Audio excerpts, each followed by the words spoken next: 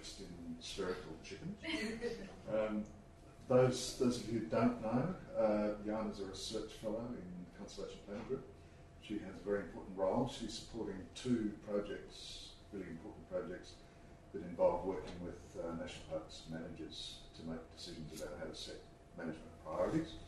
And right at the core of that, both those projects, is a new decision support tool that Jana's developing. And she'll tell us about it now. Thank you. Thank you.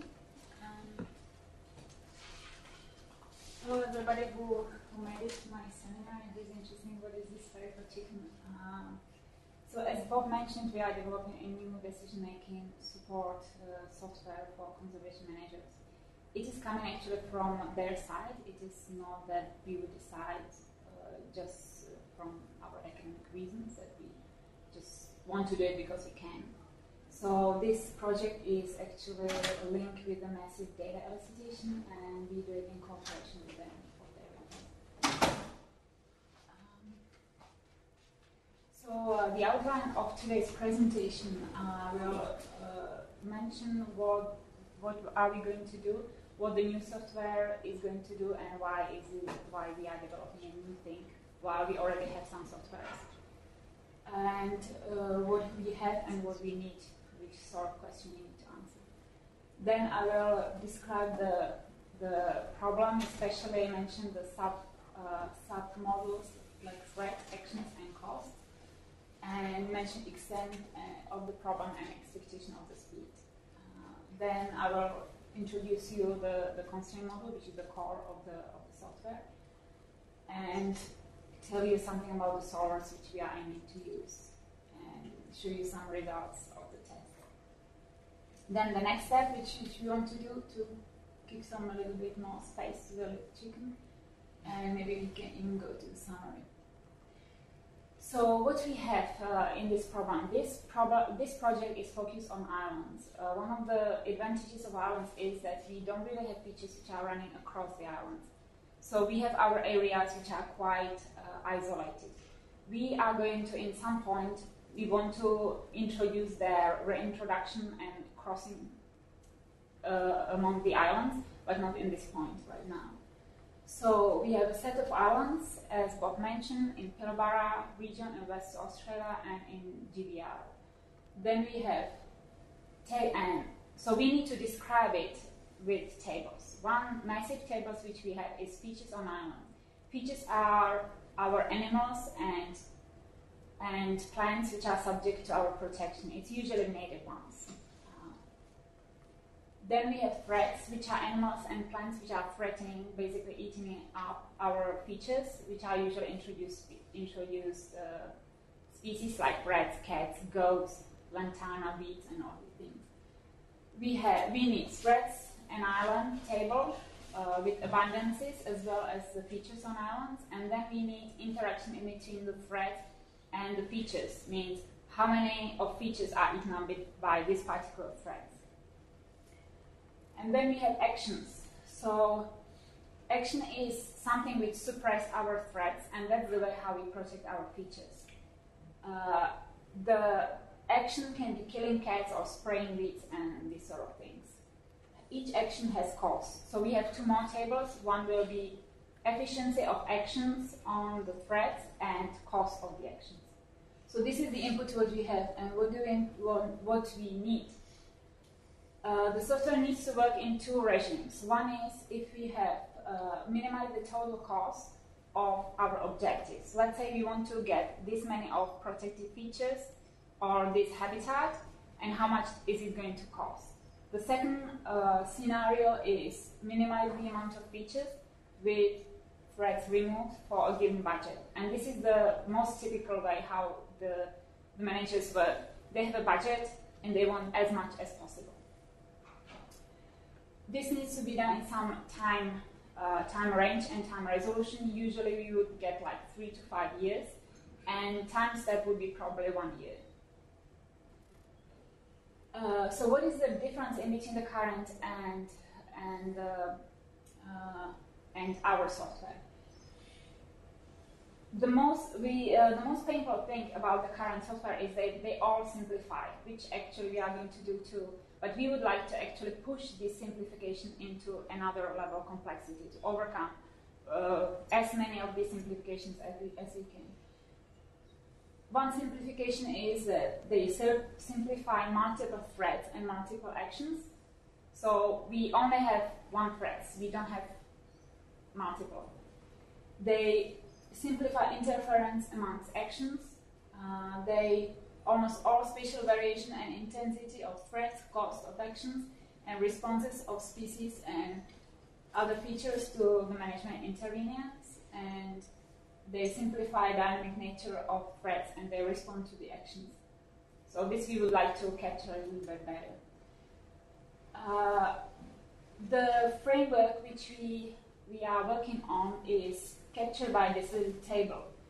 So we first need to have some guiding principles, some idea how is it going to look. We need to elicitate the data, which is actually a huge part of the project, and it's nothing which I really do, it's the thing which Emila is doing. And without this data, this software is sort of, the presence of the data is of course vital for the software.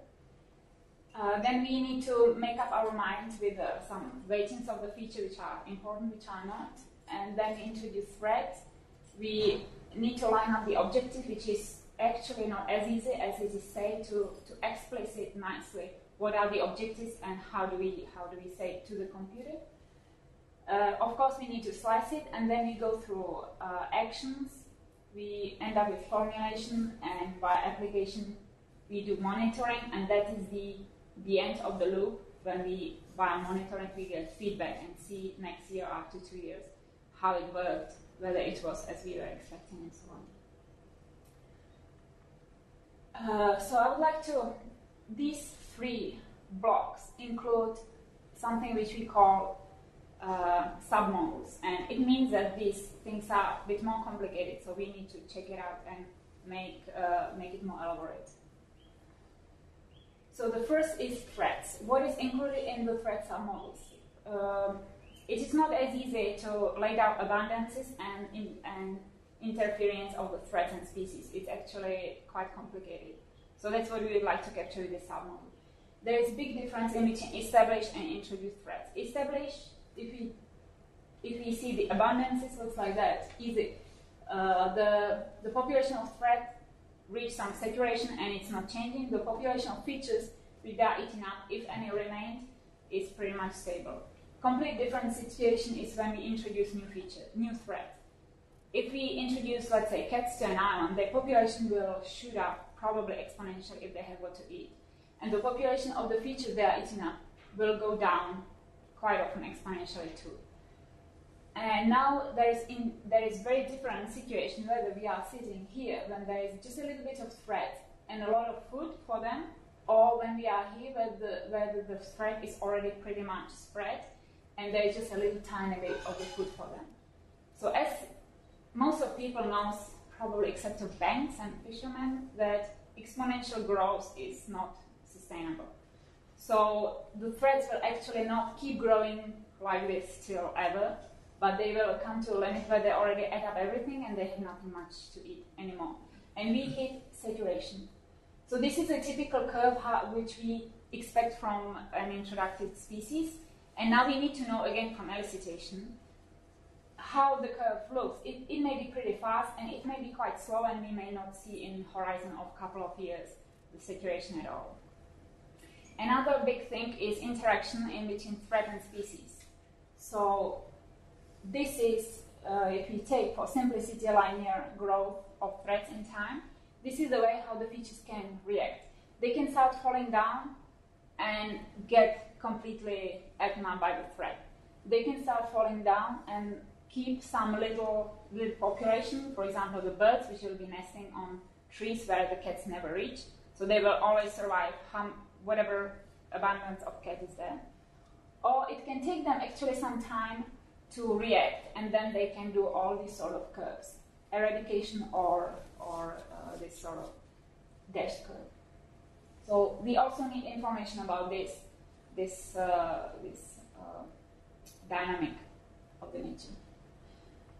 Another submodel is actions and cost of actions. So what are the problems with actions? As I mentioned, we don't have one action for one threat, we have sub-actions. So we can do shooting, baiting, trapping of goats or cats, all these awful things.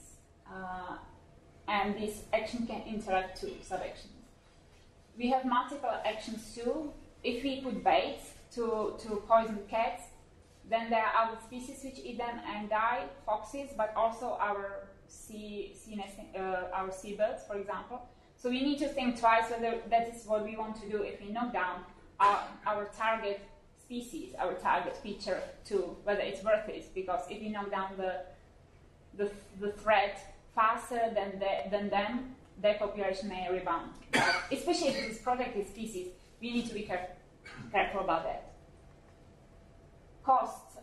Cost is actually also a bit complicated because cost will break down. We never had one cost for one action. It will break down into fuel, wages, accommodation for the people, into the hardware like baits and all the renting of the helicopter and all this stuff. And it's a big difference whether we have 2 offshore islands. Once we are there, the fuel may get maybe a significant part of the cost. So once we are there, we may take care of more islands, or we may do more stuff on the island. So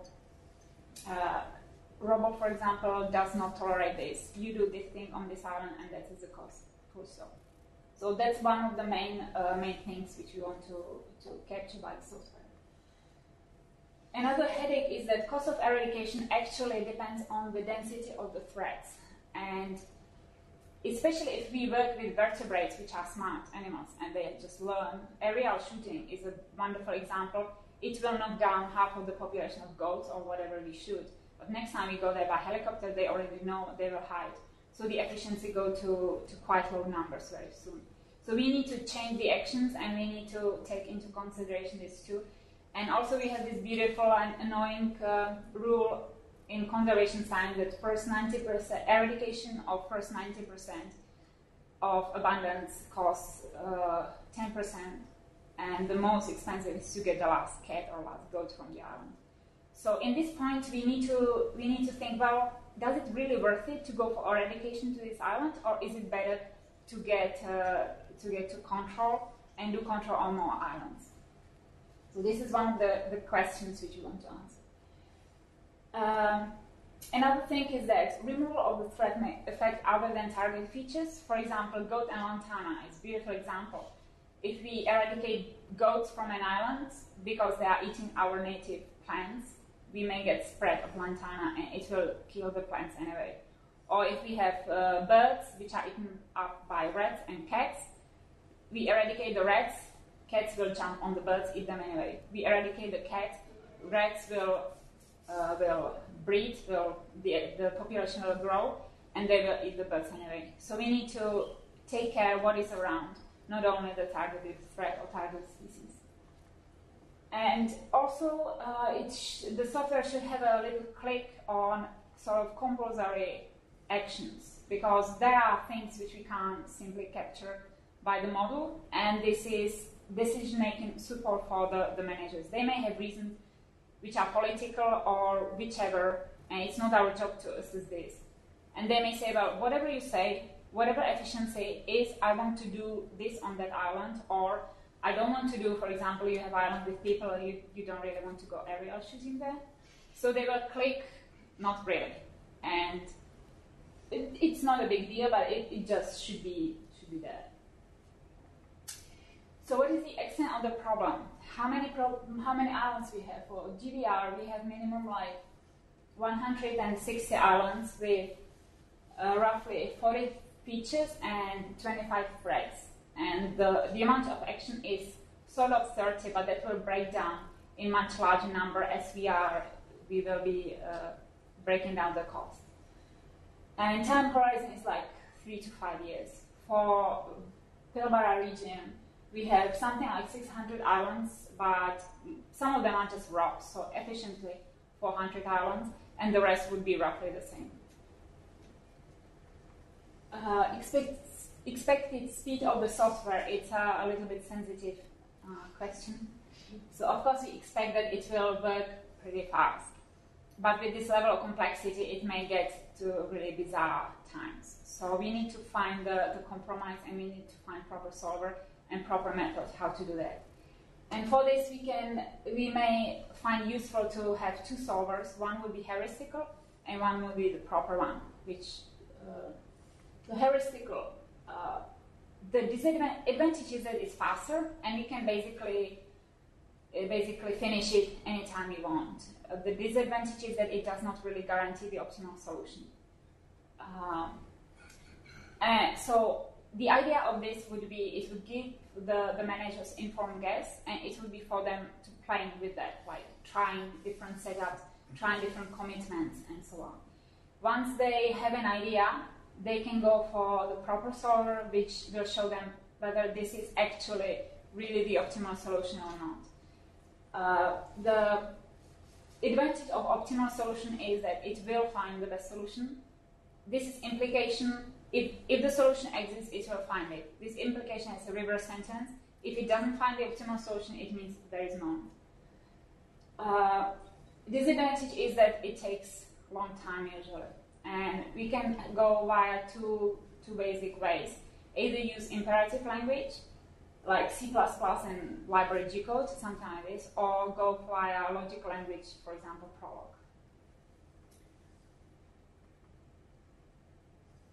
For the kind of new thing which we are using for this software is the way how we model it. Because, and we do it by a constraint model. And the reasons are two. Is the transparency of the solution which we can get. And is one reason. The second reason is that if you want to do this proper solver in these logical languages, they work as a constraint problems. What is a constraint problem? Normally we have, in modeling, we have some equations and time evolution of the things, of the threads and species and interactions. Constraint model works in a bit different way. It just lays down constraints. It says how the variables and the things are interlinked or how they are not. It's like if you solve Sudoku or timetable. You have constraint. This teacher can't teach in 2 rooms simultaneously, and so on. So this is the constraint way of thinking. And how do we lay down our model in constraints? So the objectives are reached as constraints, and the variables are actions on the island. So what we are looking for is the best combination of actions on the islands, which would fulfill our constraint, which is either budget or limits or our requirement of protected species. And in this way, it's very simple to put it. It's just another constraint. Another complex thing, another level of complexity is just another constraint. So in this way, it's quite easy. How the 2 scenarios will look. Scenario 1, minimizing the total cost. Solver minimizes the costs, and it only takes solutions which fulfill our requirements for the protected species. Scenario 2, we have a budget. So the constraint this time will be a budget, and we maximize the amount of features. Why don't we do it as Marxan and Robo? These things are really efficient in what they are doing, but as I said, they use a lot of simplification. And how they work is they put the whole word into one equation, and they run simulated annealing.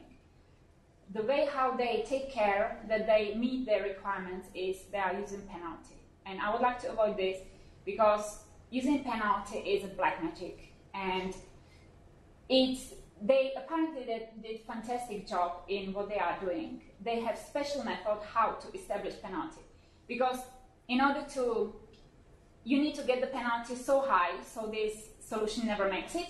So you need to make the penalty bizarre. But if you make it too bizarre, it won't work too. So there will be a special algorithm just to assess the penalties. And for our level of complexity, I don't think this is going to work. This concept is much more simpler. So how do we actually model the ecosystem with just constraint? We take it as a one piece and slice it in time. So what we do is we put constraints in between features and threats from year 1 to year 2, there will be one constraint. From year 2 to year 3, there will be another constraint. And that's how we capture the model.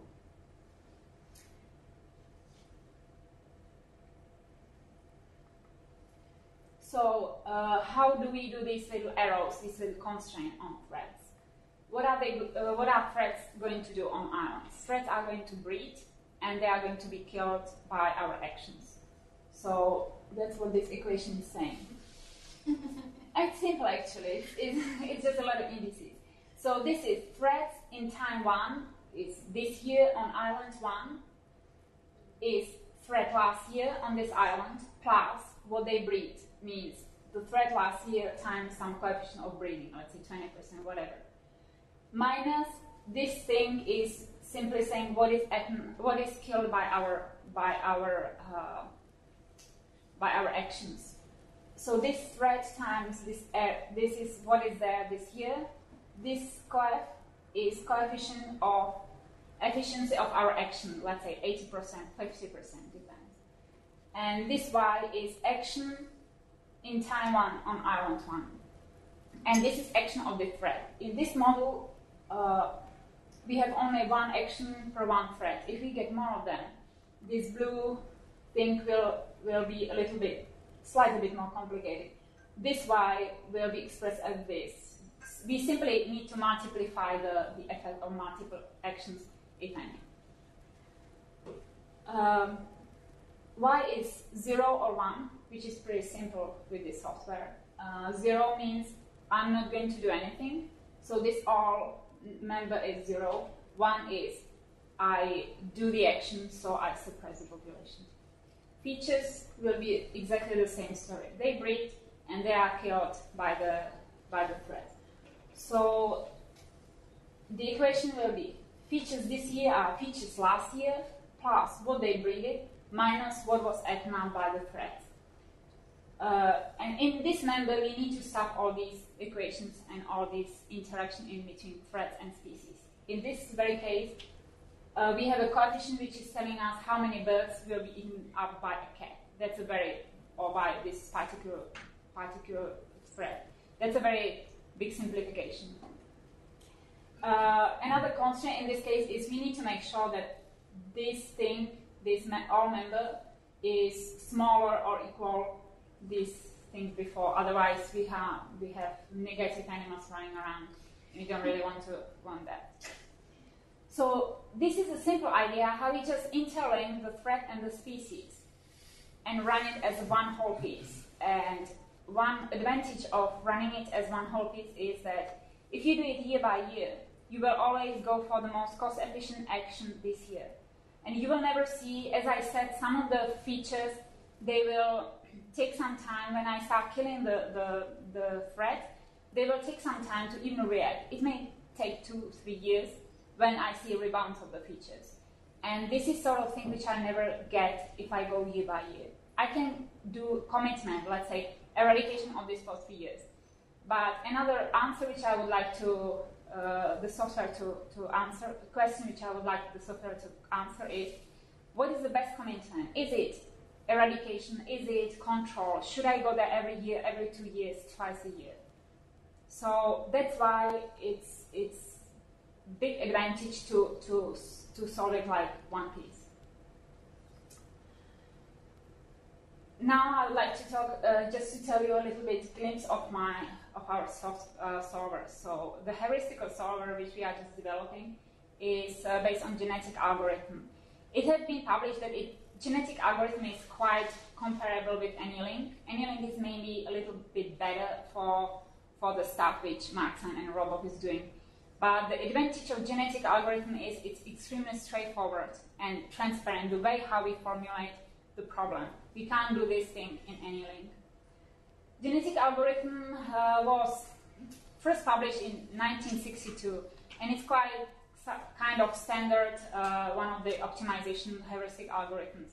It's inspired by the way how Mother Nature is doing our natural selection of us. It wants the strongest individuals to breed and give us kids, and again selects the strongest from the kids to breed further.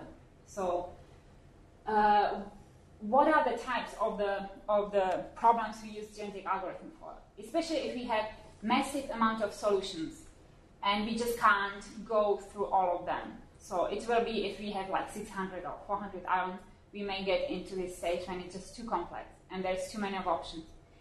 Quite often it is in multidimensional, so no way we can even sort of visualize it in a decent way. So imagine that you have, this is the space of solutions, and you want to find the best bet out of those. Yeah, and you can't really take and measure everyone how fast they fly. It's just impossible. So what do?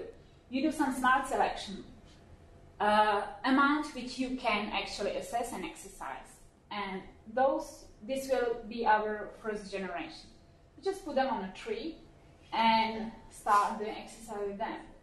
For our problem, we have these constraints. So we have feasible and unfeasible. For example, if we have a budget, we only take bets who are cheap enough. So these guys are too expensive, so we just get rid of them straight. The rest we will put into something which is called mating pool, and we will take randomly 2 individuals, let them mate, and put the kids into the new generation. The way how we assess, how we select the individual is we assess their quality. So the biggest, strongest will get high probability to be selected. That's called roulette. So we just, for each and every bet, these 4 guys have this roulette, and for selection, I randomly toss a ball into this roulette, and which one it hits, that bet is selected to mate. Then I have 2 individuals which produce 2 kids, and these kids go to the next generation.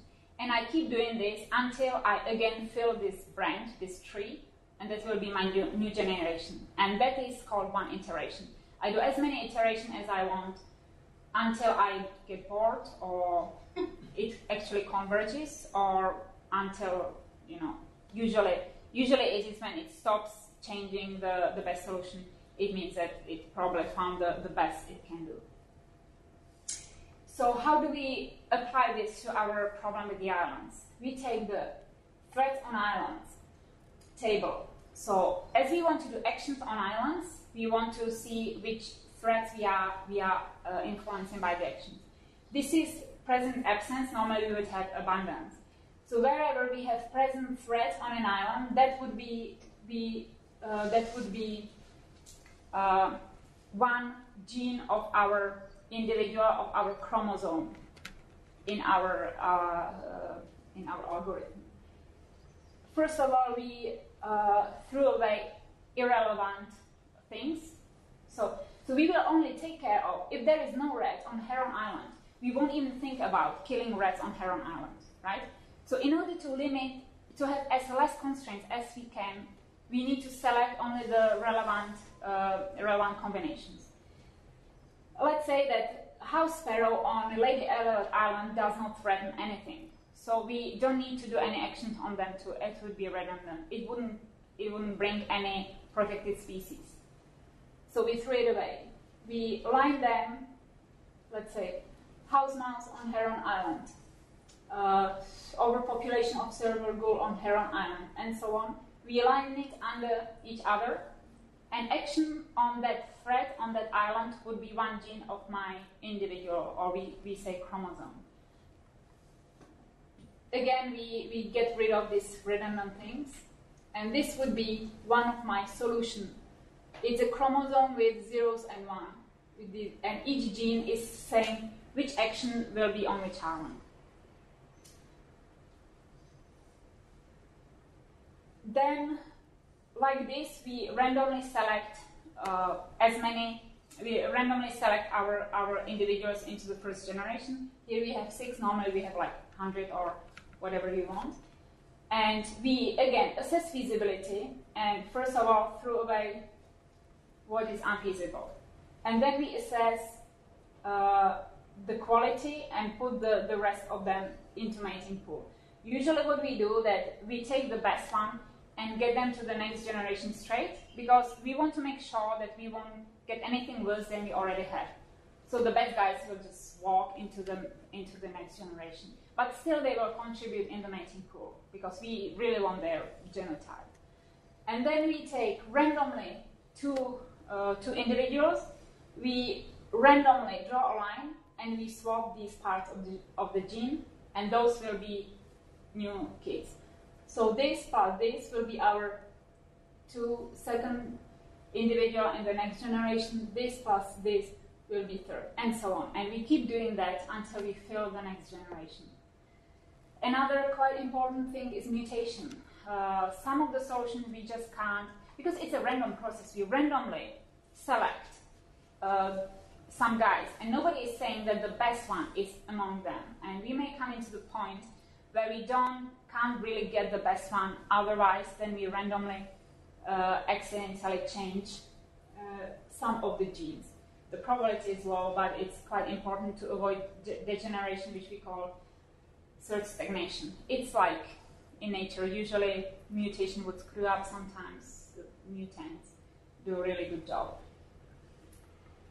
Again, we assess feasibility and quality and so on, and we iterate it until we find the solution which we are happy about. The other solver is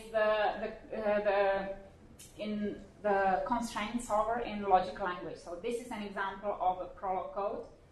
I really like it. And the idea is quite different. You just lay down the constraints. It's like if I tell you, please bring me a cup from a kitchen. And you need to go and find the kitchen and find the cup.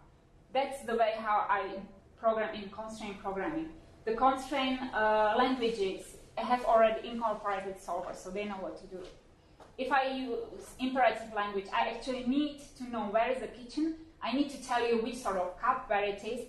I need to tell you get up, go at the end, open the door, and all these sort of things. You don't need to do it with this. You just lay down the constraints. So this would be constraint about the threads. That would be features, like this one is long, it's like for 2 lines. This is constraint for targets, definition of cost, and this little thing is just telling you, you minimize this thing with these variables. If you do it for 4 years, for 12 islands, you get it like 10 pages. Maybe 5 if you have really fun. And so this is a little example from the Prolog solver, which I'm experimenting on too, and it actually works.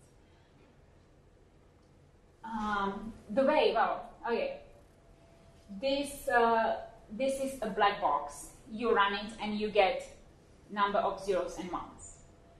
And now you need to say, all right, so what does it mean? And also, another thing, if it doesn't find a solution, then there is something wrong, and it's pretty difficult to debug it, and it's pretty difficult actually to see what is it doing.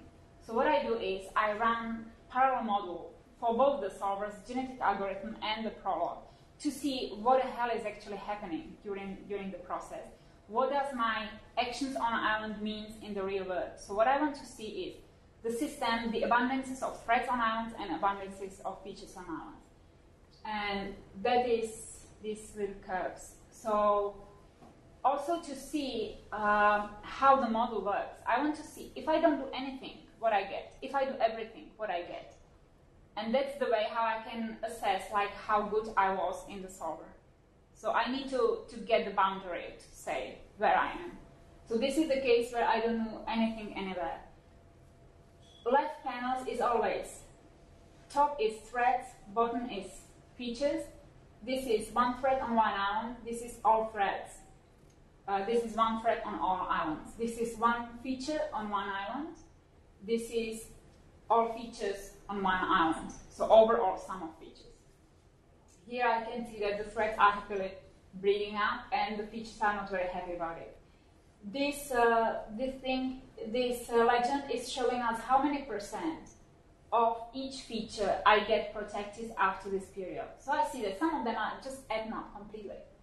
But some of them, they're actually happily 173%. They're actually growing. The population is growing. It means that probably there is no threat, or the population is so big that the threat doesn't manage to eat them up. So this is an important important information. If I want to be happy, oh, I was so fantastic. Actually, some of the features would survive even without my intervening. The next interesting question is, if I do everything everywhere, I have all the money in the world, this is the best I can do ever. So what is the result I get? So the threats obviously are declining, and the features are basically inclining. Some of them are eaten up anyway, just because there were too little of them, and the threats ate them up anyway, whatever I do. This number is important. It is overall protected. I just average, by brutal force, I average this percentage of each feature, and I get an overall protected species. If I don't do anything anywhere, I get 46% are surviving. If I do everything everywhere, I get 75. So this is the boundaries where I can actually make a difference. This is cost. How much did it cost? It's an important information. How much does it cost if I do really my best? And in this case, it's like $564,000. Yeah, just a quick question. Those percentages obviously are going to depend on your time horizon. I'm just wondering why you picked 4 years as your... Because this is actually 3 years. The first year is always like where we are starting. Right. Because we do in between 3 and 5 years. So I just took 3 to make it not too painful, not too long. And this is difference in between before we came and after we are leaving. So this percentage is at the beginning and at the end. It doesn't matter on how many slices you have, on how many years you have. And this is finally what the solver is suggesting me. So the solver, in this case, is working with a budget of 400,000. The maximum is 560. So it's quite a lot of things which it can afford to do. And this is showing up in knock down this green thread, and so on. And this is the response of the features. And again, I see that I predicted 61%. So, yeah. One of the things which I need to do is I want to see how the solvers work. I want to test them, and I want to see whether the result is meaningful or not. And this is one of the plots how I learn it.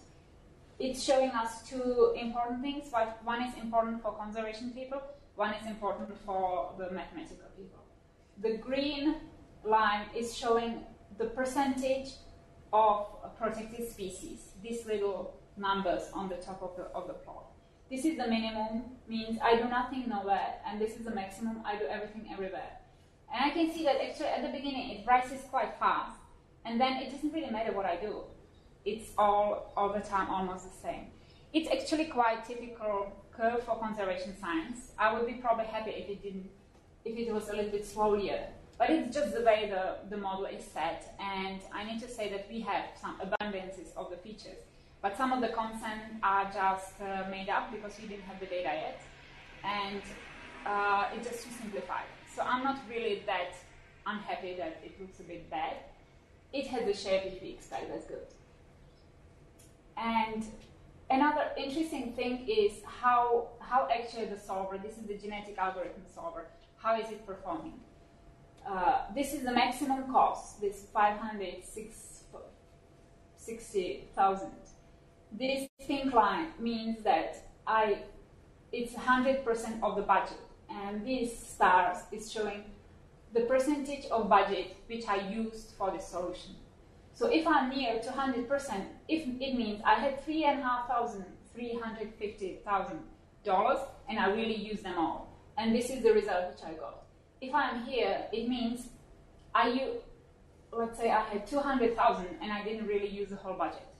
It can mean two things. Either there are redundant actions, means that I don't have any other action which would be relevant, which would still be under the limit, which is the answer which we would like to have. Or the solver just did not find a good solution. So this is, when we see this in a heuristic solver, then we should be suspicious. The only way how to find out which one is to get the optimal solver, and that will say if this happens in optimal solver, it's the answer number 1. The way how to avoid these sort of fluctuations without using optimal solver is just repeat the heuristic of it will always find a little bit different solution. So with a little bit of luck, it will smooth it out. But it's just the feature of optimal solver. So that's pretty much about how we do it, like the software. And now, how do we run it and where do we run it? So there are 2 options. One option is that we would run it on the high-performance computer in JCU and make some sort of application or interface for the managers where they upload their data and play with that online.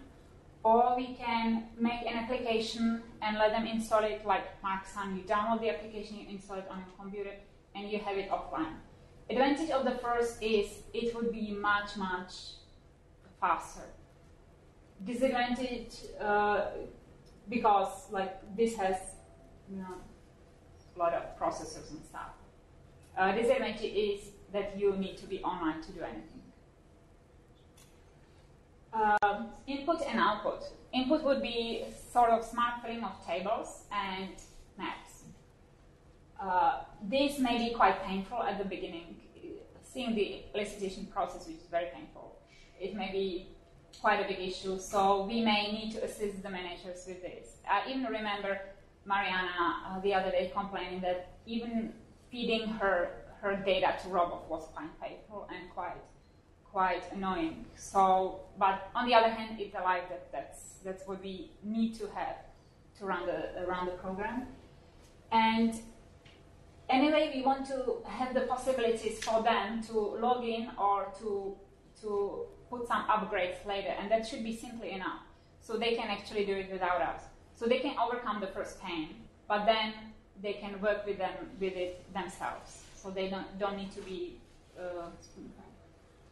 Output would be tables, mainly tables, what we do, where we do it, how much does it cost.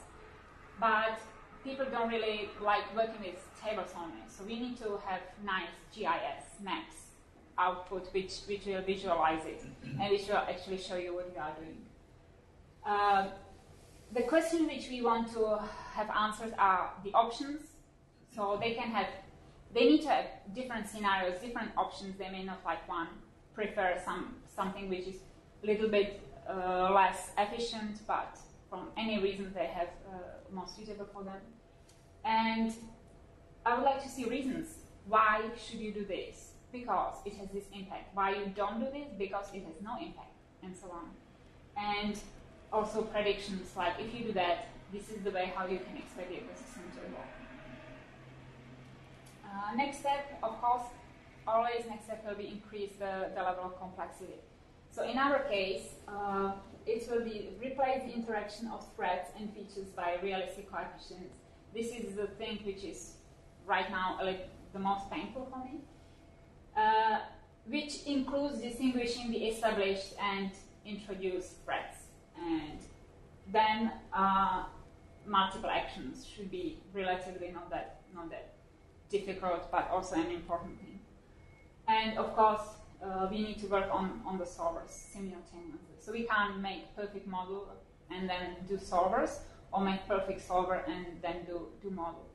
The reason why this model is so simplified is also one thing: we don't really have the data, or we are in the process of eliciting them.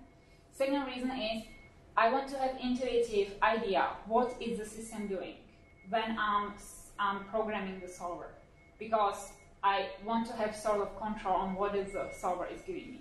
If it is too complex, then I can't say anything about the solution I got. I can say, well, it may be true, it may be not, I have no idea. But if I have small amount of data and simple system, I can say, well, this is a nonsense by looking at it. So this is the sort of ongoing process which we need to push both things. We can't really do it, cut it off completely. So the summary, hopefully you learned something about the new decision software which is being developed here. and which is developed with a close collaboration with managers and other people. It's sort of groundbreaking project in the terms of level of complexity, which is bringing some methods there too. And the new method is the attempt to do implement constraint modeling into. We are testing two solvers. One is heuristic genetic algorithm, and the second is optimal in logical language. So that's pretty much it.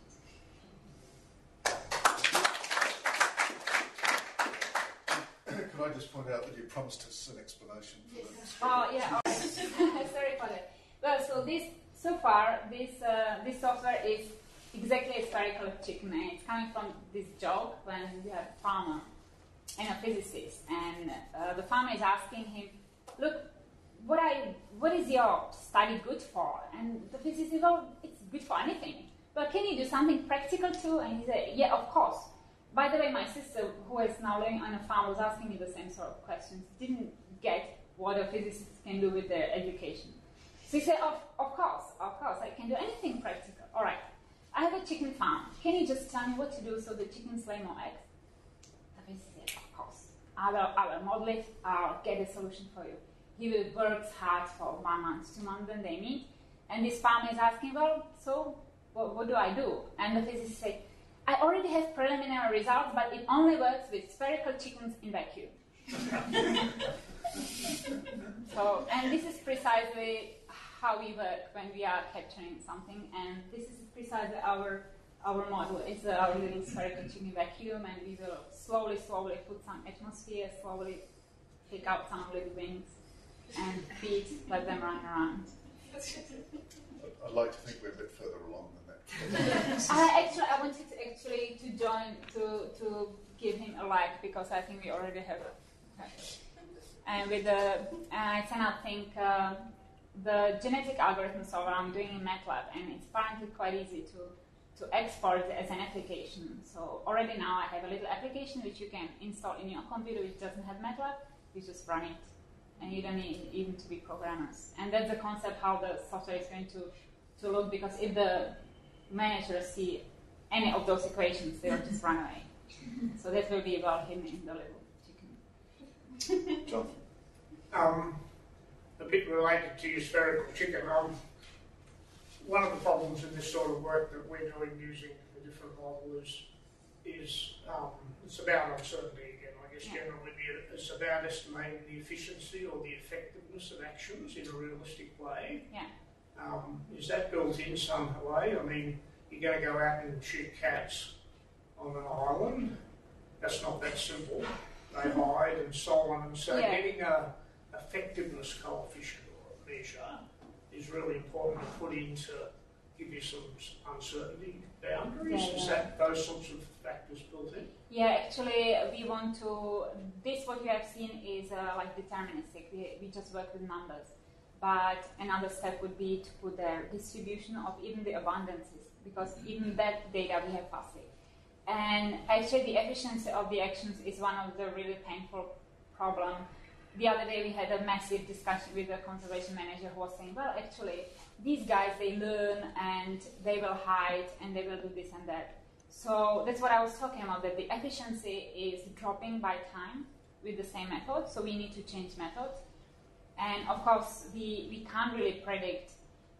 We probably have an idea how many of the animals we can knock down, but we can't really predict it. So yeah, at the end of the day, the data will be fuzzy. And related to that in the model we're using, which is called info, which is quite different to this in some ways, but it also has rules about not accepting miracles.